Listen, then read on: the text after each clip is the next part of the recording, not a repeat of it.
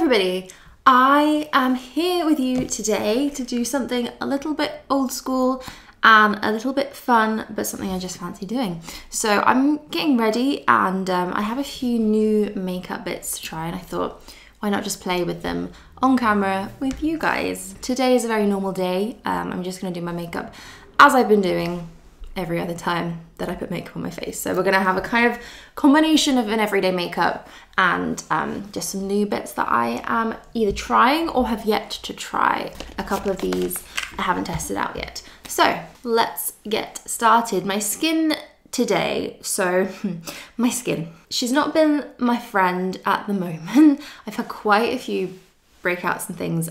Obviously my skin is no means bad, but for me, I don't usually get this many breakouts, and it always seems to be when I'm filming a makeup video. My skin can be absolutely perfect for months, and then I'll decide to film a video and this happens, but what can you do? So let's get straight into it. I have a few base products. I'm not really sure what to use in this video because I've kind of been picking between these every day and sometimes layering every single one of them up as well because that's fun too. I'm gonna start with this though, which is a primer. I never use primer. I'm really bad for it, but I just love the way this one feels. So yeah, I've been priming my skin actually. This I'd say is more of a hydrating primer than a mattifying primer, and I think that's where the big difference is. I don't like those primers that kind of sit in your pores and mattify. I don't have oily skin, so I don't actually need them. I have dry skin, so that's probably why. But this is one from Elemis. It's the Pro-Collagen Insta-Smooth Primer. Insta-Smooth. It does say that it's a pore smoothing primer, despite me saying that it doesn't feel like that. But it definitely feels more hydrating, and I'm guessing that's the Pro-Collagen. So I've actually been using that quite a lot. I'm really liking it. Once I do my skincare in the morning, I sort of usually have breakfast or do some other things that need to be done. I don't always put makeup on first thing.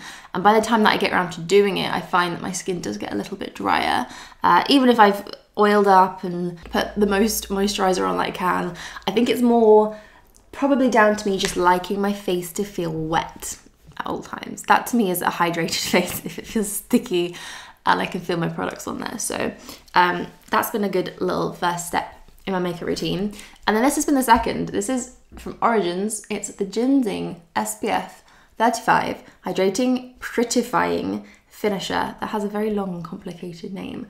Now I actually picked this up by mistake. I meant to pick up the Vitazing moisturizer from Origins, which is the one that you blend into your skin and has little beads and it pops and it does that sort of thing. I bought this believing that to be the product that I was purchasing, but it is not. This one, you can see, actually comes out kind of flesh colored. So when I first tried it, I thought, oh, okay, I've bought a tinted moisturizer, that's fine. But actually, when you put this on, it almost blends out to nothing. I wouldn't say it acts like a tinted moisturizer in the way that it's covering. For me, tinted products and things like that usually are covering enough, but this just seems to, I don't know how to describe it. It boosts my face. It gives me like a glow with some warmth and maybe a tiny bit of cover. It evens out redness. So I'd say it's more like a corrector, which I'm guessing is why they ended up with Prettifying as the name for that. I like it though. I'm glad that I bought this one actually instead of the original product that I was intending to buy. It just seems to boost my skin. It makes it look glowy, it's hydrating, it looks fresh, and most of the time that will be my final step for my base, other than concealer and things like that. I'll just use this as my foundation, my base product, and I'm pretty happy with it. It doesn't really do anything, I'm guessing, to you on camera, but to me I feel like it just gives me a little something, and I do like a little something a lot.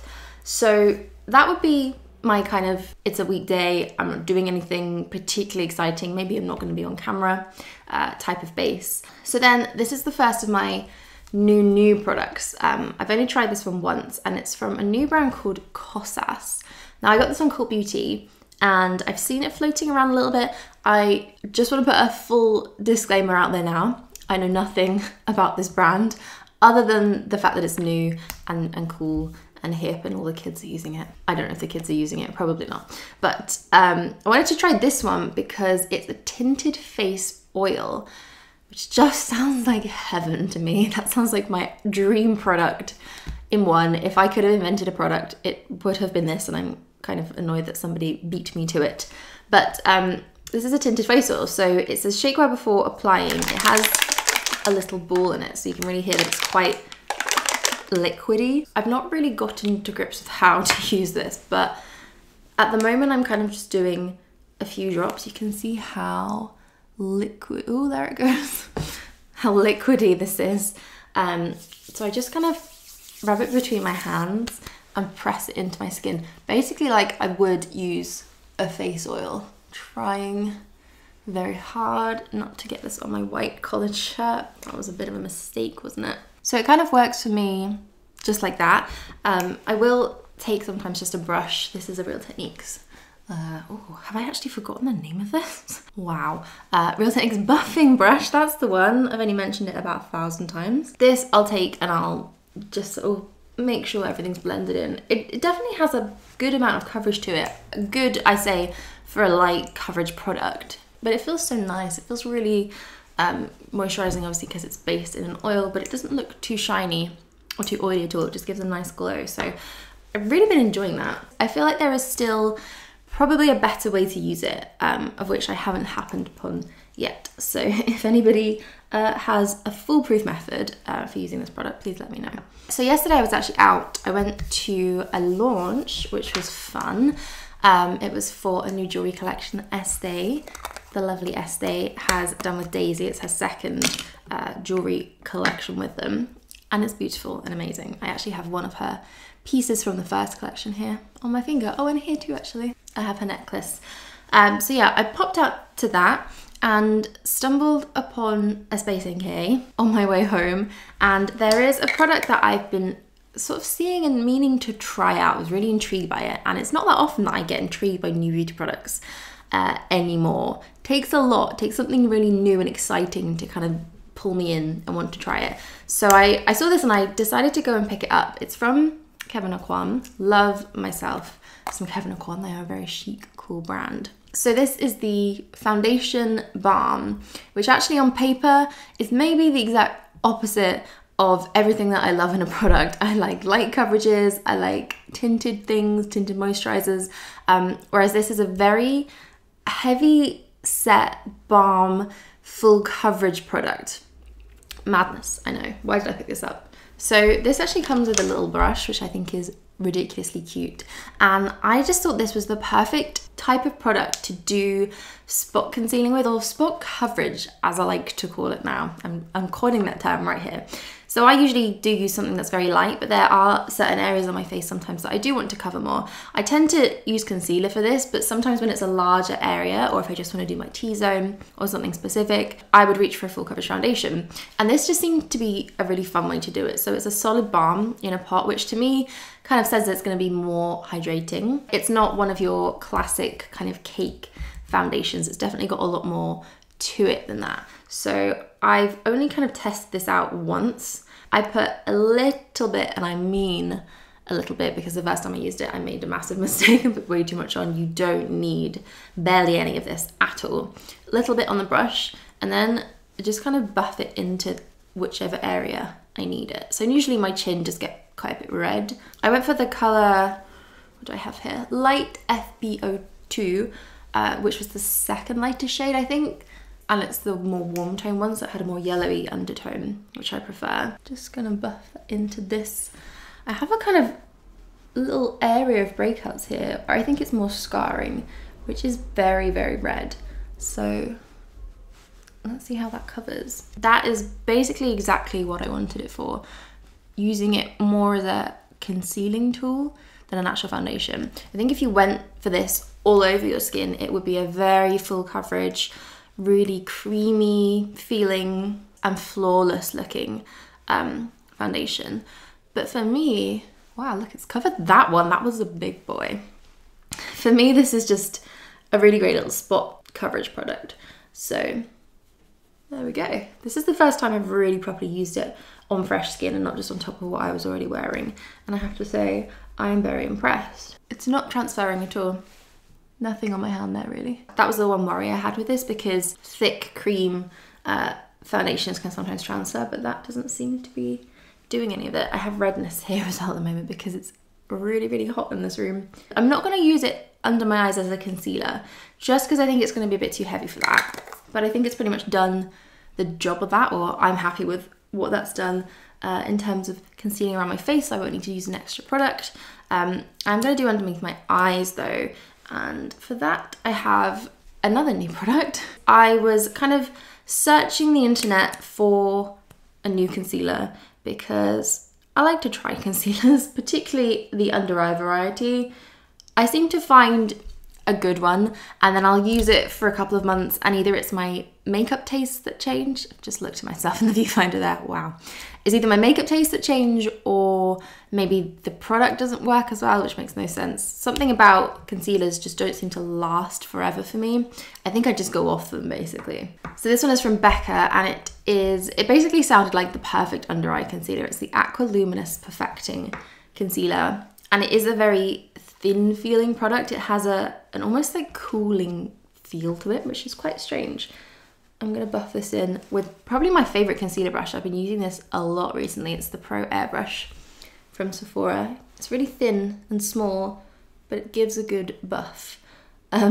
This one, it just feels very weightless, and it covers but doesn't mask under there. I think that's what I mean when I say my tastes have changed. I don't mind so much having some of this darkness under my eyes on show. I actually quite like it. I think it makes makeup look more modern, makes your skin look more natural as well. So I've not been reaching for a really full coverage concealer as I would do in the past with corrector, concealer, everything, all that jazz underneath there. I've just wanted something that's gonna smooth everything out a little bit, but leave a bit of that shadow under there. And this one pretty much fits the bill for that. It does a good job. I'm getting a little bit of a sweaty upper lip. Let's just blot that down. So there we go, that's my base done. I'm gonna set it with a little bit of powder, especially under my eyes, just to stop my mascara from transferring.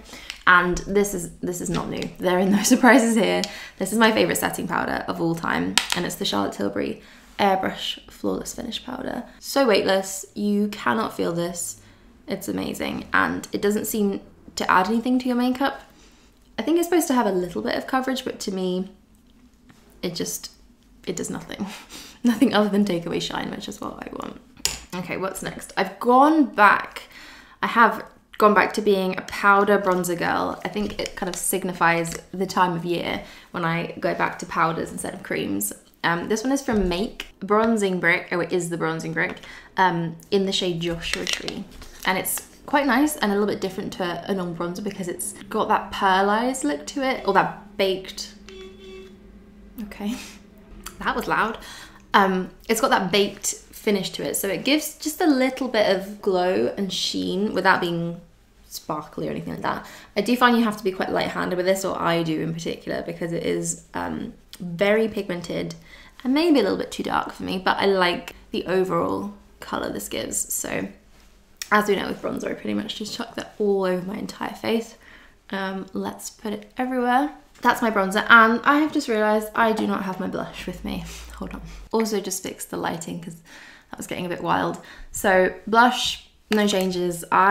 This is probably the only blush that I've used for months and months and months. It's from Clarins. It's the Illuminating Cheek Colour in number 5 Rosewood, and it's the perfect dusky pink. It just is the one. So this is the point where I'll do my brows. I am just going to do this really quickly because there is nothing exciting or new here for you to watch. I don't really do anything in particular apart from fill them in with a thin pencil. This is from Benefit. It's the Precisely My Brow. Someone actually commented on one of my videos a little while ago that it frustrated her so much that one of my brows was higher than the other that she just wanted to scream or do something dramatic. And I don't know what to tell you. I think it's just my face. Maybe it's, I'm not sure which one it even is. Which one's higher? I think it's this one. I either raise my eyebrow too much or they're wonky. What am I gonna do about that? I can't change my eyebrows, I'm sorry. There we go, 2 eyebrows, one higher than the other. So I do actually have a new brow product to try in this box here. I have been trying to get hold of this for a really long time, and it turns out that it's usually sold out. Again, I managed to snap this up on Cult Beauty because I put in a please email me when this is back in stock, I need it request, and it's from Iconic London. Never tried anything from Iconic London. My understanding of them is that they're sort of similar to MUA or Makeup Revolution, and I thought you could find them in Superdrug, but it turns out you can't. But they seem to have done a very viral thing and produced this, which is the Brow Silk. It kind of really reminds me of very old-fashioned, old Hollywood movie star type products where you have a separate little brush. I think this is how they used to do mascara, with black mascara cake and brush it on your lashes that way, which I think is cool. I like that a lot. But this is kind of like a thick balm. Wow, it's actually very, very thick. It's clear, colourless, and what you're supposed to do is sort of cover the brush in this and use it to brush up your brows. It says, a wet or dry brow silk, you can use it wet or dry, creates a naturally full, feathery brow with zero mess. So I'm just going to use this dry because that's what I have going on now. This is actually quite difficult. Maybe I do need to wet it. Is there anything on there? There we go. Okay, you have to be quite forceful to kind of get some product onto the brush. So I am just going to brush this up. Now I'm guessing this is going to give a similar effect to something like soap brows, which is when you use actual hard soap in your brows and it sticks them down. That I think you do before you fill them in. So I'm not quite sure how this works because I think this is designed to be used afterwards. But actually, can you see the difference if I get a little bit closer? This is the brushed up brow and this is the normal one. It's really held them up quite well. It does feel kind of like soap, but a little bit more silky. It's a little less firm, and it's made my brows, they are quite long at the moment, they haven't been tamed for a while, but it's made them really kind of stand up and look quite feathery and fluttery. I can tell this is going to get very messy, this product. It's not going to look as pretty as it does now forever. So let's do the other one. I don't know if this would make much of a difference being wet. I actually quite like the consistency of it dry. I feel like you have some control over it because it makes it a bit thicker. So there we go. I actually really like how those have turned out. It does make them a bit softer and more kind of silky and natural and feathery because they are also defined. I think that's kind of down to this very toothbrushy looking thing as well. Now, for some reason I just have it in my head that I really want to do a glossy eye. I've never done this before. I don't have the right product for it, but I just really want to try it. I've seen a few actual eye glosses out on the market now. I know Kevyn and Aqua do one, and Chanel had one in maybe a limited collection. I had a few candidates here that I think could have been used. Glossier lip gloss, which I decided was probably too sticky. A Bobbi Brown High Shine liquid eyeshadow, which I tried this on the back of my hand and there was too much colour and too much shimmer in it. So I've gone for a very old school, I'm sure well-loved favourite, Vaseline. I have the cocoa butter version, that's why it's in this brown tub. I can't say I'm a massive fan of Vaseline. I picked this up once because I was in an absolute pinch and there was nothing else to do but go for the Vaseline. I think I got it to use as a lip balm and I don't remember hating it actually, but it's not my favourite thing. Vaseline just sort of sits and coats rather than actually penetrating and moisturising. But I thought because this doesn't have such a sheen to it, it's not super glossy, but it does have that kind of wet look, this could work really well. So I'm not gonna put anything on my eyes first. I don't really wear eyeshadow now anymore. It's not really my cup of tea. I just tend to go straight for mascara. But I was wondering if I did this all over my lid, if it would look like a glossy eye product. I'm guessing to really work, it would have to have some sort of undetectable shimmer in it, whereas this is just gloss. And it's not gonna feel amazing. It's still gonna feel a bit sticky, but I was intrigued. I thought, why not? Can't say it's massively done anything, and it's also creasing with the concealer that I have on my eyelids. I shouldn't have put that there, that was a mistake. But I actually think maybe there's a tiny bit of sheen there. I also don't hate the way that feels. Let me curl my lashes and do some mascara. There we go. That was L'Oreal Telescopic mascara. I've also very much been no mascara on the bottom lashes type of girl recently. Who would have thought? What I do sometimes do to kind of compensate for that is just take a really small brush and my bronzer again, and I'll just do a little bit of shadow underneath there, just so that it doesn't look like it's completely concealed out. This is kind of what I was talking about with keeping my natural shadow in there. I like the way that it looks. Okay, we'll come back to the glossy eye and we'll check in on that later. I just want to finish off my skin with some final little touches. For that, I'm going to do some highlighter. This is from Glossier and it's the Play Night Shine Highlighter Concentrate. By far my absolute favourite highlighter. It is amazing. So I just do a few little dabs of that down my nose and then on the tops of my cheekbones, and I'll just usually reach for any brush I can find to blend that in. Today is the Real Techniques one. Such an amazing product, the way it just blends in seamlessly. It's so nice. And it does look very highlighty but very natural at the same time. And then my final product before I stick a little bit of lipstick on is my good old fave Freck. I've seen a few of you tweet me or message me on Instagram that you've been using this, and I have to say I love that.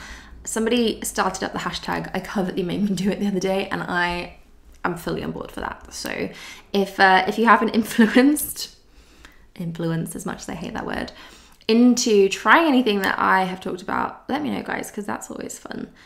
So this I'm actually running really low out of, you can tell how much I use it, but this is Freck, which is basically a faux freckle product, and it's amazing. I just dot this on basically over my nose, and then if I'm feeling wild, I'll sometimes take it out onto the tops of my cheekbones.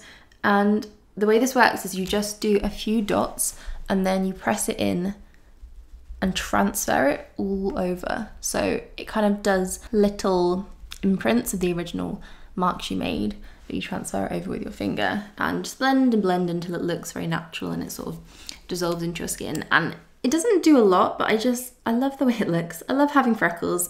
I do have a few freckles, but they're almost undetectable, and I really managed to stay out of the sun this year. So not only am I very, very fair skinned right now, whereas I think last September I was on the level of bronze goddess, or about as much as I can manage anyway. So yeah, I don't have many freckles on show. So this product basically gives me what I want and makes them for me. Last of all, I'm just gonna throw some lipstick on. I am still using daily, all day, every day, my NYX matte cream lipstick in London. But I've kind of been lining my lips a little bit first with, this is from Nars. It's one of their Velvet Matte lip pencils in Good Times. Pretty much the exact same color, if not maybe a little bit darker. So I like to use that to line, and then I smudge it out just a little bit, and then I go on top with the NYX, which actually is maybe a touch lighter and has a bit more of a orangey warmth to it. And there we go, that is my makeup. That's what I'm wearing today, and basically my everyday look. Let me get a little bit closer so you can see this glossy eye, which I think has actually worked quite well. It just looks very dewy, and maybe like I've had a little bit of natural oily eyelid situation going on, but that's a good thing, and it looks cool and chic, and like I meant to do it. So thank you guys so much for watching this video. I hope you enjoyed playing around with some new makeup with me. Everything I'm gonna list down below with the shade names too, because I know it frustrates you when I don't mention those. So I'll put that down in the info box. And that is it from me. Thank you so much for watching, and I'll see you soon. Bye.